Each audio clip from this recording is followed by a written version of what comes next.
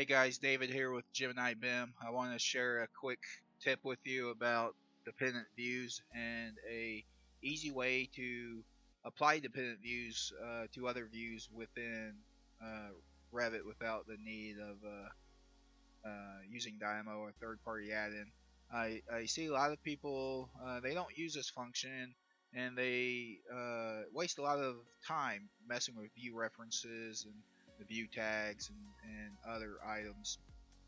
So in this example, I have a very basic floor plan, and I have a match line, and then I have the view reference tags applied respectively. And then I have those views on sheets, and the view reference tags work as expected. And the issue is that you need to start to duplicate additional floor plans and also have the um, parent and dependent relationship. So I see a lot of people where they go up here and they duplicate the view. You'll rename it something,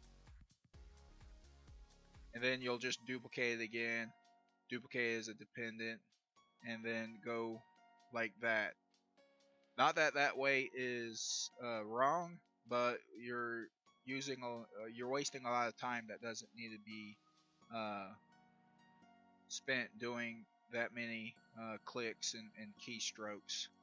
Um, so without using Dynamo or a third-party application, the fastest way that I found to be able to do this and maintain consistency and have all the view reference tags correct is that whenever you duplicate the view, whether it's with duplicate or duplicate with detailing, I duplicate with detailing, and if you duplicate with detailing, you need to delete the view reference tags because these are associated wrong, and then you spend just as much time. If I duplicated this plan view, several times, I'm wasting a lot of effort to mess with the view reference tags. So go ahead and delete those view reference tags, and that basically lets me apply the dependent views and have the view reference tags be applied as well and then associated correctly.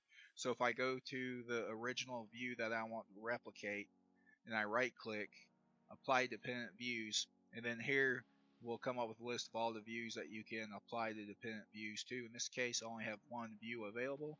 Then if I hit OK, you'll notice I now have the drop down, and I have the dependents. Now by default they are named dependent 1 and dependent 2, but I was able to get the view reference tags and the crop of the views automatically. And if I go to the parent view, there you can see that the view reference tags were copied over and they were referenced correctly.